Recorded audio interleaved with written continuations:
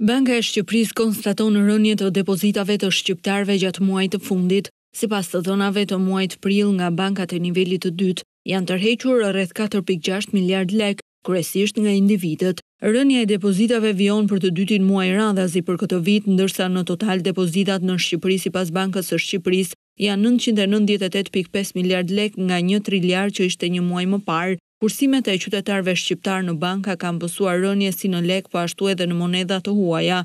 Ndikimi kryesor në këtë situatë sipas ekspertëve janë normat e ulta të interesit për depozitat në lekë. Depozitat në monedhën europiane vijojnë që të mbajnë peshën kryesore në sistemin bankar shqiptar. Për te i kësaj edhe kredite dhëna për ekonominë shqiptare kanë pësuar ulje për herë të parë gjatë këtij viti. Banka e Shqipërisë konstaton se huaja ka rënë me 1.5 miliard lekë. Kredit janë ulur si në lekë, po ashtu edhe në euro, pavarësisht të gjitha nismave të ndërmarra nga Banka Qendrore. Vetëm pak ditë më parë, guvernatori i bëri thirrje bankave të nivelit të dytë që të shtojnë huat për bizneset që kanë mundësi më të larta të kthimit të tyre. Gjatë 2018, sektori bankar ka dhënë 1.1 miliard euro kredi të re për financimin e ekonomisë.